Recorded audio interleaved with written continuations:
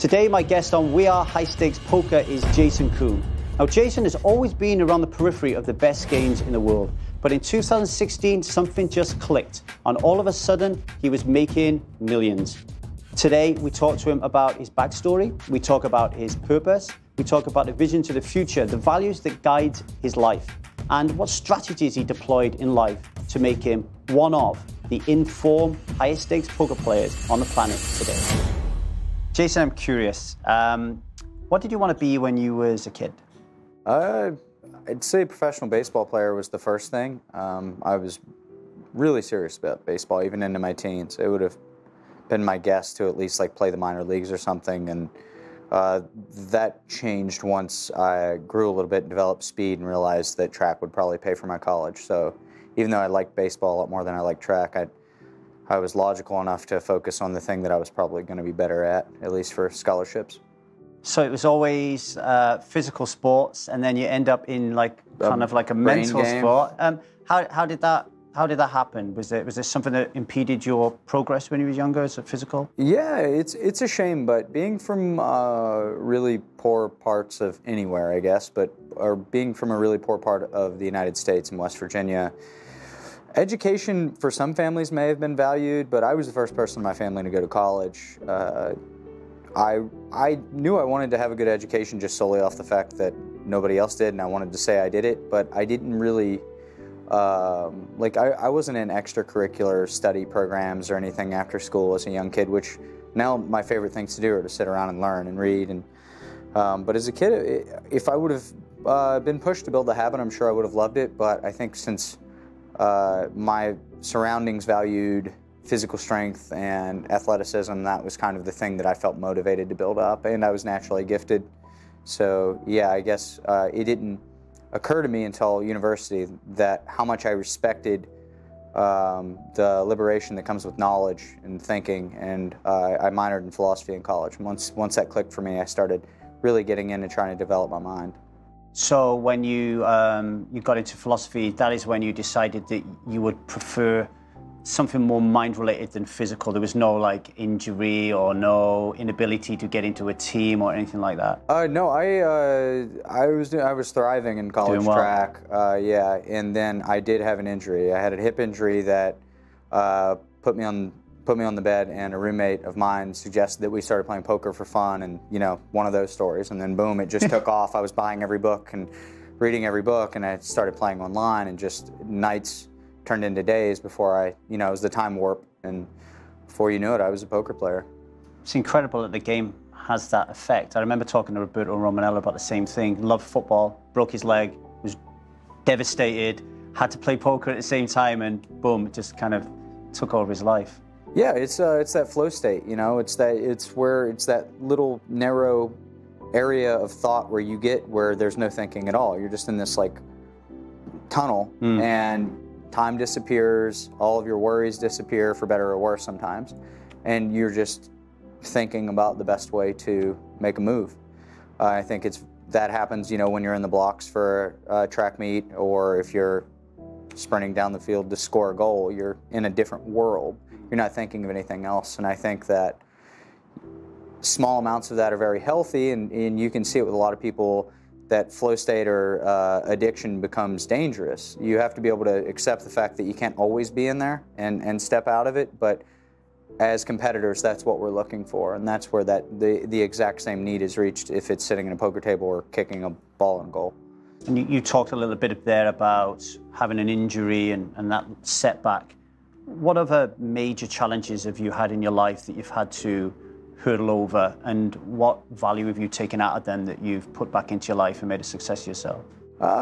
Since the beginning, it's been very, very hard. I was homeless at one point in my life, grew up very poor, was physically abused by my father, but I got really tough and persistent, and my other family members, my mother and my siblings, instilled confidence in me. I always felt like I had some kind of value, something bigger than what I was in that moment, and that confidence helped me retain the drive to learn and improve. So going through walls has always been easy for me because I've just always kind of had it in the back of my mind that I could do it. I never thought that I would get to the level that I'm at in poker. And that's mainly because whenever I started, I didn't have the right group around me. I mean, you can't. In the beginning, you're just on your own, you know? Don't know anybody. Yeah, you don't know anybody. You're in there. And then, luckily, a lot of the best people and players, we've found mutual value with one another and really developed some strong friendships. And over the course of a decade, we've all gotten better. And poker is the thing that we all love and really dive into and can, you know, some of my best buddies are the best poker players in the world and much more gifted than me. So they've kind of put me on their back and picked me up and, you know, pushed me to the level that I'm at now, which is just like surreal. I can't believe that it's like, whoa, I get to compete on this level. It's the highest level in the game and I'm here doing it. I was reading some Charles Bukowski last night when I went to bed, and the guy's crazy, but I love his writing. It's like really dirty and raw, which is exactly what I am. And he was writing a poem about the time when his father died, and his father used to beat him like badly. Yeah. But I was reading it, and there was this almost like respect there, and I didn't understand it because that had never happened to me as a child. And the original thought is that you would be like completely anti. How did your relationship develop with your father, with him being abusive? It's non-existent, but there is a ton of forgiveness that I've kind of walked down the path of, and I don't carry any resentment at all in my heart anymore. It's something that negatively fueled me, but it did fuel me to get to where I'm at. That anger was an incredible motivator. And, you know, in the beginning it was quite dangerous because I didn't have the discipline to kind of hit the brakes and shut my mouth sometimes or whatever. I was very, very angry. But I also had the chip on my shoulder that no one's going to stop me, nothing's going to stop me. And then as I got older, I realized like, whoa, you gotta, that's something to get you here, but it's unsustainable to be angry and motivated. And it's been a long process, but I understand that for me, it's almost like I feel bad for him in a lot of ways, you know. I'm like, man, I can't wait to have kids. I can't wait to be a father and get to watch my kids thrive and do whatever it is that they decide they want to do, and watch them grow. And just thinking like, man, it would be a bummer to have a couple kids out there who are taking on life without you, who are becoming people, adults, successful at whatever it is that they're doing. And I don't know, it would feel like such a waste to me, you know. So it's like less anger now and more like, man, it's a shame that he can't see what I'm doing firsthand, you know. I'm sure he can see from the outside, but so it's so be it. And it's not like one of those things that I have any desire whatsoever to salvage, you know, because there's a lot more to it than, oh, we're both angry, let's make this right. It's a much more sophisticated puzzle than that, and there's some things that just can't be fixed. I mean, I'm a father myself, you know, and my father never gave me any love. My stepfather, who I knew all my life, my biological father I never met. And people say, do you want to meet him? Like, nope. No. Do you want to build a relationship with your father who never gave you any love? Nope. And to me, it's kind of like family doesn't have to be blood. It's whoever treats you well and 100%. you feel a deep connection with, right? Exactly right, yeah. So many of my comrades that I've met through poker and now just life buddies, lifers, you know.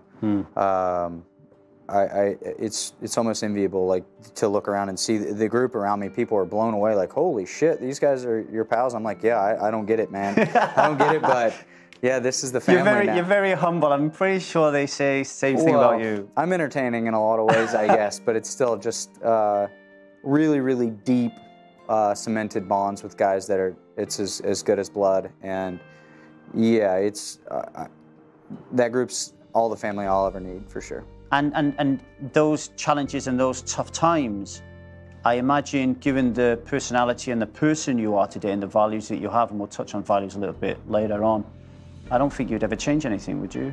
No, you can't now at this point. I mean, the damage is done, and to think about the process that a child would have to go through, it would like break my heart. But at this point, it's like, okay, we're here now, so you get the good stuff and we're working on the bad stuff.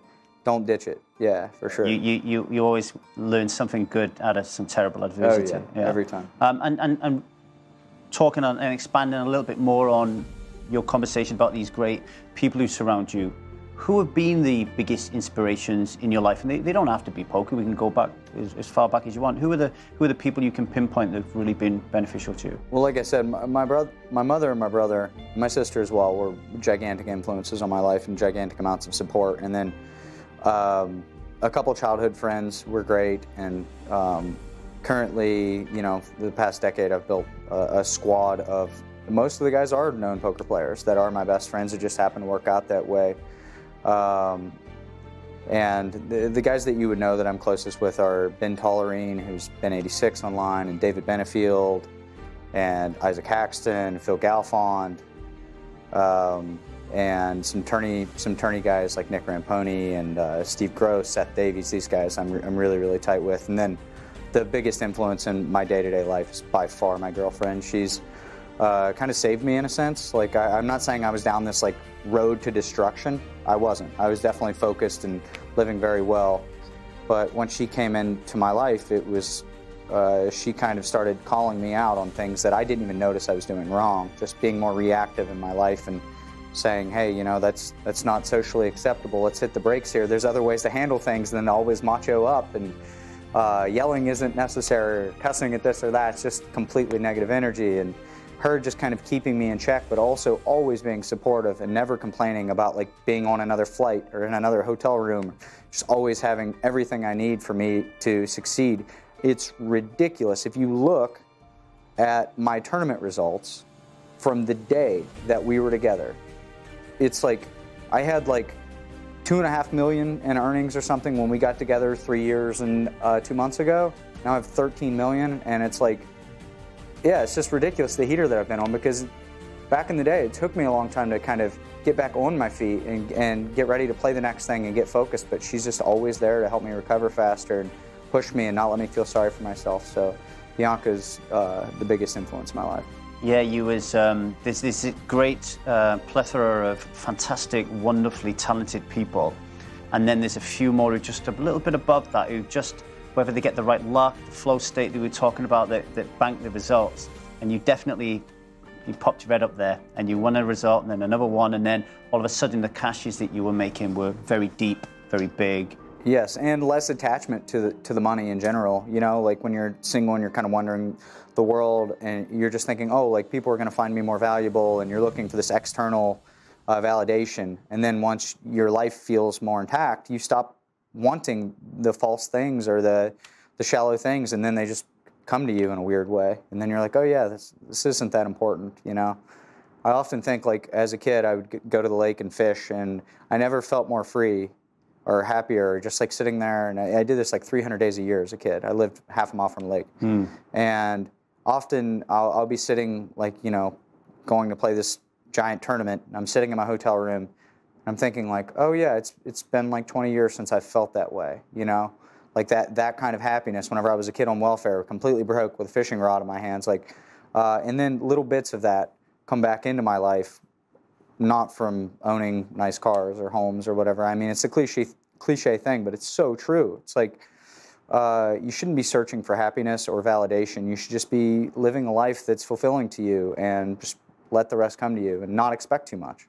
It's really difficult, isn't it, with society, because you think that it's related to cash. Yeah. And your metric for success is how much I earn, and comparable to everybody else in my inner circle. And it's not really until you make the money, or somebody like a mentor picks you up and makes you see things differently. It's very difficult to project forward, isn't it? Yeah, I mean, it's ingrained in our society. People say, oh, he's successful, and that always means he makes a lot of money. Yeah. Always. I mean, it's, what does that even mean? He's successful. Is he miserable and screams at his wife? Well, That's not really successful. What did we start off talking about? Parenting. Exactly. You know, yeah. What do we want to be? What would we give to be great parents? We'd give every single penny, right, for our child to look at us and think, I want to be my dad, you know? For sure. Exactly right, yeah. So just even hearing that is just the wrong place to begin, and that is where I was at. I mean, even once I started having success in poker, I was just like, oh, let's buy this car, let's do this, let's do that. And then the next thing I know, I'm just like, wow, I'm a douchebag. I need to hit the brakes on this, go back to doing what I like to do. What were the early jobs that you had that you can clearly identify value that you've brought into your career as a high stakes poker player? Well, I was a finance MBA in college, and that small amount of math that I was focusing on whenever I wasn't playing poker has actually benefited me, learning how to use spreadsheets and be a little more organized or whatever. That's helped. Sports helped a lot, man. Coming back from a major injury, playing team games. Sports were a very big deal. I fought too, I boxed, and that was good for mental toughness and discipline. And then I did get a job out of college, but it didn't really do anything for me other than help me have the realization that, oh yeah, I really need to play poker. This isn't my thing. Yeah. Yeah. So that would really be the only It does job. take that sometimes, though. In life, we sometimes have to take a vow, right? We have to say, I'm never gonna work for anyone. And then that vow allows you to then make the correct decisions beyond it, because you're never going back beyond that point. No, I mean, I had $115,000 surgery in college debt. I got screwed with a surgery bill, and I had about $7,000 in my bankroll, and I quit a job that was starting at 65,000 US a year and could have, with incentives, been over 100K, and I just like knew it wasn't right. I was like, I'm broke and in debt, but I think I can win a poker, and it makes me happy to do it, and I just did it. What is it that makes a Jason Koon or an Isaac Axton or a Daniel Jungerman Cates shun that journey, which is almost like handpicked by society? Like, it's like we're designed to go down this way and to live this life and to get the mortgage we can't afford and the job we hate. What is it about this core group of people who have said, no, we're going to take the contrarian view? Is there anything that stands out for you? Yeah, I think it's just like the courage to make a decision on what you think is actually best for you, to value yourself more than what other people are going to think about you. Like, in the greater scheme of things, I was like, oh man, I'm probably going to, or there's a chance I fail at this and I'm going to be mocked for quitting my job and going to school and doing this and that. And I was deeply afraid of that. But I wasn't afraid enough to just like to accept that my life was going to be that, you know? And I think some people are very happy in that structure. Like it's not necessarily a bad thing to be like in the society's 9 to 5 and work the job. If you come home with a smile on your face and you feel good about your life, that's cool. But for me, it just felt empty to me. I didn't like I had to sit around a table and drink with these guys we were trying to sell stuff to and like laugh at their shitty jokes, and it just wasn't for me. I was like, man, I want to sleep in when I want, you know, I want to, it was like a freedom thing, you know. But that being said, it's like I've still been a slave to myself several times throughout my poker career. It's like I've made thousands of mistakes in that same line of thinking of like, oh, I'm making a lot of money right now, so I just need to play like 80 hours a week. And then the next thing you know, I lose 15 pounds. I'm like feeling like shit. I'm stressed out. And that's the exact same mindset. You know, I need to get all of this paper and put it in my bank account because I can. And then, you know, you're no better off. So it's really just constantly reflecting and resetting and just saying, I want to live a life that is at least what I think is directed in the way that I want to be, how I want to live. We're always influenced by things constantly, and it's like that deprogramming is really hard because we're all influenced to believe that we like things that we probably wouldn't in a vacuum, you know, without pressures. Yeah, so I'm just like always doing my best to reevaluate, listen to the people around me, look at the situation around me, and try to stay in that line of this is the most fulfilling thing for myself, and not waste time having judgment for the way other people are living. I remember in 2009 when I stopped drinking alcohol, and one of the coaches that was helping me at the time, they were asking me what the values were that were guiding my life, and I didn't even know what the word meant. I'd got to like 35 years of age, and I did not understand what a value was, you know. What are the core values that drive your life, and why are they important to you? One of the top values is I want to have almost like I want to radiate comfort and safety for everyone that I care the most about. I want to impact their lives in a way where it's a net positive for everyone. Not just financially, not just emotionally. I want to grab the people that have looked out for me since the beginning and that we're growing with, and I just want us all to move forward together. So to be a value, deep value to the people I'm closest with, that's a big one. like I said, to be in line with what I think is best for me and most fulfilling with me, not just what makes me happiest. To continually grow with at this point, using the word girlfriend's strange because we're more than that. We're going to be married soon, and but my person, you know, continue to grow for her and with her. That's just like so important to me. You know, there's a lot of things that I guess I could put on paper that add up to this big important equation, but really, life is simple in a sense. You know, like I do want to do all these great things for people and push myself and do this and that, but it's also just very simple. I just want to live my life in a way that I'm like, oh, I feel good about this. And then like when I'm 80, hopefully that's cool, but I don't care about leaving a legacy or, you know, or being like well known. I really, in the beginning, I cared about that stuff. I just don't anymore. I just want to wake up and have a little weight off my shoulders and be happy about what's happening, and yeah, and just feel good and continue to grow. That's really it. Figure it out, you know, evolve the species, I guess. What screamed out to me then was like family and trust, which then makes me think that, as you were saying earlier on, having this wonderful group of people around you that are helping you grow both personally and in poker, these kind of ethics, these values, if you didn't have them, it would be really difficult to fit into these tribes that are now helping you, and you obviously helping them. Yeah, that's it. What do you see when you look at the world, Jason? Wow, that's a good one. Well, sadly, the things that stand out to me the most right now are how we're all kind of being manipulated by big money and technology. There's so much, like, I see it, I'm from a small town, and there's so many wonderful people there that'll stop and have a talk with you, and they're just sweet, and they never forget your name and do everything that a neighbor would ever do. You know, they're always looking out for each other, and it's really sweet things, but small town people also aren't exposed to the right amount of awareness, you know? Like, I didn't see it. They're very closed off in that sense, and I think that that's the majority of people are being manipulated by these systems, by advertisements, by political agendas, just constant neurofeedback, like the dopamine feedback loops that people are, you know, like Instagrams and Facebooks, and that shit's addictive, man. I mean, there's, you know, it's like so addictive to be like, whoa, this feels so good. This person like 1,700 likes. This is, you know, we better get a lot of likes for this. Yeah, exactly. I had so many friends. This was so great. This, you know, whatever. And if you're influencing society in a positive way, that's fine. But if you're continually looking for these things to just make you feel better about yourself, it's just a trap, you know. And I think that that's just what's happening. It's sad to see it happening to the youth. I'm sure there's a lot of great things happening too. Like I was having a talk with a friend, and it's easy to be hard on your parents, but your parents didn't get to listen to TED Talks with the world's greatest thinkers, or you know, seminars, or getting to read all these. Google anything you want, and there's enlightenment in that stuff too. There's trash everywhere, but there's also enlightenment and truth if you look for it.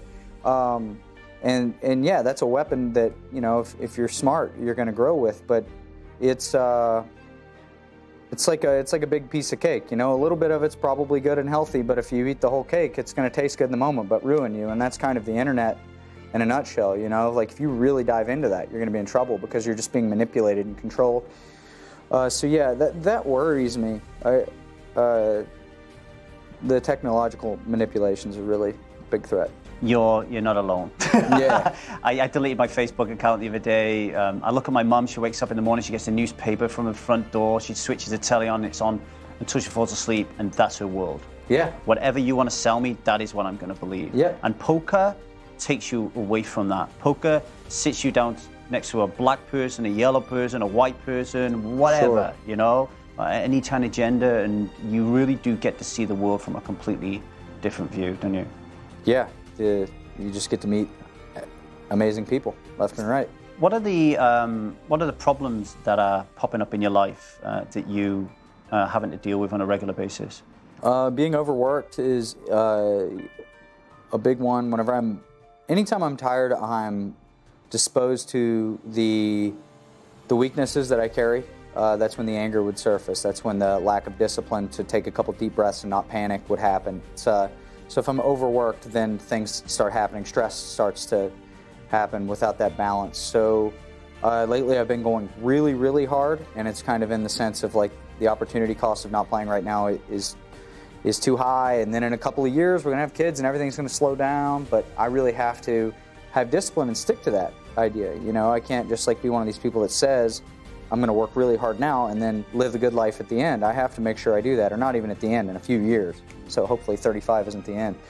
So yeah, the biggest problem with me is always working on that balance of letting off the throttle of poker and taking enough time to work on the things that, the damage that I carry. And how do you switch off? How do you battle those anger demons and quiet them down? What is preventing you from booming and having a deep breath? Like I said, the most important thing's definitely been the help of my girlfriend. She's also, we're both avid with meditation, exercise, zooming out. You know, I was talking to Jungle Man about this yesterday, actually. It's just like, as simple as it is, just a few times a day, just zoom out of your situation and think about how it's like we're sitting by the sea right now in Montenegro, you know, and I was just playing some nosebleed tournament and this and that. It's just like an amazing life. And if I would have been talking to my 21-year-old self and been like, dude, you know, you're going to be doing this, I would have been so stoked. So just zoom out, take a deep breath. Yeah, it's very important to just... Meditation is really important, I think. It's enormous. I mean, when you said to me yesterday, I'm just going to go and meditate and then I'm going to come back and I'm going to win this thing. Yeah. I was like, oh, the world is definitely changing. Yeah. There would have been a time where it was a break and someone had just been on their mobile phone for 2 minutes playing some poker and then we'd be back there again. Yeah, no, not me. Like, just wake up and jump in the sea and sit down and meditate. Those things just bring me, they bring me fulfillment, you know, and gratitude. Just being so stoked about how pretty this bird was. I was sitting outside today and this beautiful like yellow bird landed beside me, and I was sat there for about a minute staring at that thing, and I was just like, yeah, that's kind of the point of being alive, is just to appreciate something like that. Yeah, no, I like that. Before 2018 started, did you have one particular goal in mind that you wanted to accomplish, and have you accomplished it?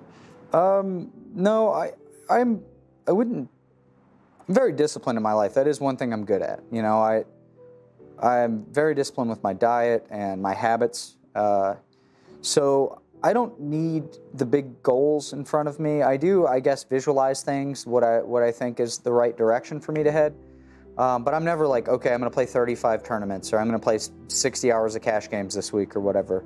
It's more just like be in line with what you want, and then every day have tons of different little tiny goals that you work on achieving, rather than just the big giant thing. Maybe that's a mistake, but that is the way I do it. So you're not like a vision board, writing down in your journal type of guy. No, I'm not. You kind of know where you're going. Exactly. I don't need to make this much money. I don't need to acquire this much of anything. It's just more like go step by step and make sure every decision I make is plus EV. That's really it. And what makes poker so important to you? Well, it's been kind of the conduit to all of this, not just financial freedom, but just to, like I said, enlightenment through meeting great people. That happened to be my thing. I'm sure there's 100 other things I could have done and they would have worked out great, but this happened to be, in this simulation, this was my thing. So I'll forever be grateful that I found that. I know that when you're young, whenever I was in college, I really had no clue what I wanted to do. You know, so just to fall into something that you like to do and you could actually make a living at was really special. So I'll always have love for it. Are there any risks, you know, that you're not taking now that you should be? I'm hardly ever guilty of that. I was listening to you yesterday playing, and I could tell that there's no worries on that score. I mean, it's one of the plus points of being a great poker player, right? You need it, right? Yeah. I mean, you have to be able to draw a line of, you know, has it always been like that? Have you always been like that, or did poker kind of sharpen that kind of thing for you? I've always been a kind of, you needed to keep that side of me in check. You know, I was the kid that wanted to jump off the roof of the house into the grass, or off the cliff into the lake, or whatever. I wouldn't even necessarily say thrill seeker is the right word. I don't think it is, but just to kind of always push the boundaries a little bit. It's been nice. And you know, moving outside of the confines of poker a little bit, you did say earlier on that you mentioned the word legacy. I mean, Phil Ivey's now playing heads up at the minute, isn't he, against Jungle Man, and he once said that he had a legacy to win X amount of bracelets. Times change, you know. Yeah. Is there anything that you want to be leaving this part of our life, this earth, this whatever happens when we die? Is there anything that you want to look back and say, I really have to nail this before I go? Being a father and a husband, yeah, or partner, or whatever you call that. I guess we'll call it husband and wife, because I assume we're going to get married soon, if she'll have me, I guess. But yeah, no, being a dad, I want to be, you know, and that's also, I was thinking about this. Like, I've thought about this hundreds of times. It's like something shitty happened to me as a kid. You know, you weren't tight with your dad. My dad completely fucked me over in so many ways. You're stoked about being a dad. You're a great dad. And I'm going to be like a full-time, all-in dad. So there is kind of like this balance that happens. Something bad happens, and then this person's going to make up for it oftentimes.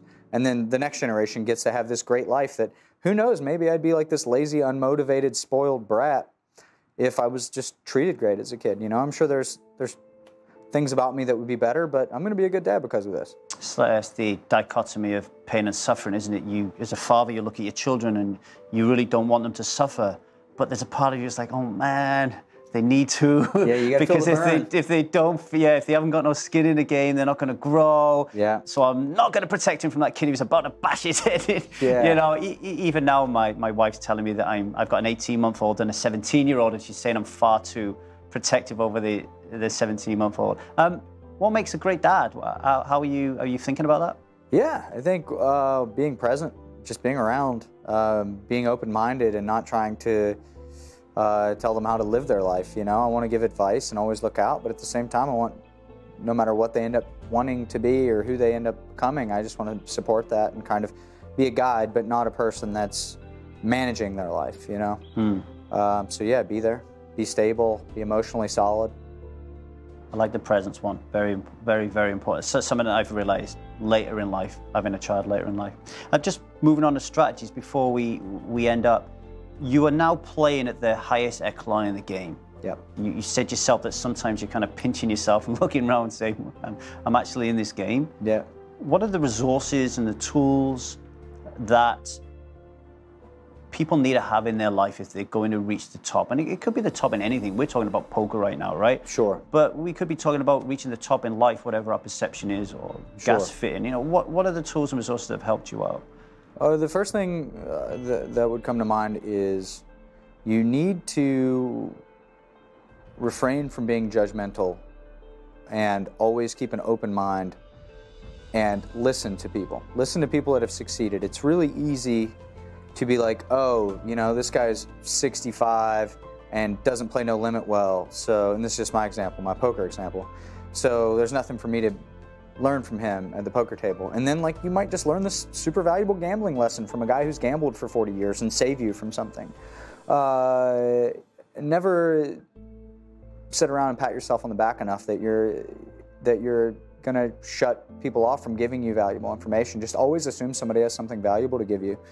And surround yourself by people that, like we were saying, that you know you can move forward with. And maybe you feel like, I always feel like my friends are so far out of my league. I mean, David's like this Ivy League grad who like was playing nosebleeds when he's 19, and like him and Durr like bought a house together before I knew the rules to poker, and you know, and now he's like some Bitcoin extraordinaire. And I'm like hanging out with this guy, just going like, why is he hanging out with me? I mean, am I just like a bodyguard for this guy? And that's the thing. Surround yourself with guys that you feel like, or girls that you feel like that with, that you just kind of feel, you know, they're always pushing you a little bit. You're always like, whoa, that's a profound thought, or whatever. I think that's the biggest one. It's just like, there's really no secret. If you listen, you keep the ego in check, and you truly love what it is that you want to move forward at, then you really can't lose. I don't think the reason I'm successful is I've been doing the same thing for 11 years straight. And every day I learn from somebody who's better than I am, every single day, you know. And I'm persistent, and I get on the horse and I study because I enjoy it. But if I hated studying, I just wouldn't do it. And like, if I was a person trying to teach a poker player and they were just like, man, I really love to play, but I don't really like to study, I'd probably be like, you should probably go do another job then, you know. Because it shouldn't feel like, yeah, it's work, it's hard, but when you're done, you feel good about it. How important is communication in all this? Because it seems to be pretty integral, right? If we're going to be building relationships and leveraging those relationships in a good way and not a fake way, we talked earlier on, didn't we, about not liking fake and really thriving on authenticity. We're never taught communication in school. I mean, what was you like growing up as a communicator? And when did things change? Did you read books? How did it work out? Yeah, I think like one of my appeals to people is, like, oftentimes people will think I'm like fake at first because I'm pretty open. You know, I'm pretty open to say how I feel in that moment. And I do my best to just always be honest with people. And I think that was like therapy for me. A lot of the times in my life, like having that vulnerability was kind of me releasing a lot of hurt, a lot of bad stuff that happened to me. And then in that sense, people grow to trust you because they're like, oh yeah, well this guy would share that with me, you know, I'm cool to share this with him, kind of thing. And it is real. So the communication with me, even if I wasn't kind of taught emotional intelligence or really taught how to communicate, I was just always kind of going into it like, we're human beings, we're all dealing with stuff. Nobody's really that special, and that's the one constant that I've learned. Like, no matter who it is I'm hanging out with, it might be this person that you looked up to or that you saw on TV and you thought was like this larger than life figure, and then you shoot the breeze with them and you realize they're just dealing with the same shit we all are. So I'm just always in that area of like, hey, if you want to share something with me, that's cool. I'll share something with you, and we'll just lay it all on the table and move forward from there. Sounds like you're talking about the power of vulnerability, and it's really interesting coming from someone who, you know, we could define you as like the stereotypical masculine male, kind of big muscles, chiseled jawed, good-looking guy. He's never going to be vulnerable, but it's super powerful, right? Yeah, it is. And I've always been kind of the anti-bully because I was bullied, you know? So it's like, I did get big and muscular and mean and got in a lot of fights and stuff, but even though my area, I think, since there's not a lot of information flying around there might be a lot of intolerance in the area. I was never phobic of anything or anyone. Like, I was the exact opposite. If I saw somebody like being slightly racist or homophobic or whatever, I was really defensive of that. Right. Because I could identify with that. I could identify by a person who was oppressed, you know? So, yeah, I've always kind of overcompensated to protect people. It's good that you put that back in check, because someone who's been bullied for being Chinese when I was younger, all of a sudden you're 43 and you're still that little kid trying to protect yourself just because someone's now trying to tell you what to do in terms of how you iron your shirt. You know, it's like, it's really hard, isn't it? Oh, for sure. Yeah, you just snap one. Yeah. How do you measure your success then, Jason? We talked a little bit about money not being the ultimate. You know, you've earned like 15 million or whatever on Hendema, but how do you measure success? Feeling really comfortable in my own skin, looking around and seeing people that I love taken care of, feeling life inside of me, you know, feeling like I'm almost like that childlike excitement for things. As long as I retain a little bit of that, I feel like I'm doing a good job. Yeah, it's all between the ears, you know? It's like, there are things needed for comforts and securities, and having money can do that. And, you know, I like good food, and I like nice things between the walls, and, you know, big windows and all that. So make enough to appreciate my view where I'm at, and have good relationships with the people I value most, and constantly feel hungry. And I think that that's just it. I don't think there's much more than that. And how does poker make you feel? It feels like it's the right thing for me to be doing. You know, it doesn't feel like it's the end for me. It doesn't feel like, I don't feel that urge to like, oh, it's time to move on to the new thing. I still feel very much like I need to be in the seat. This is the proper time for me to play poker. Jason, thank you very much. Really enjoyed our time together and loved it. Yeah. I'm Jason Koon, and I am High Stakes Poker.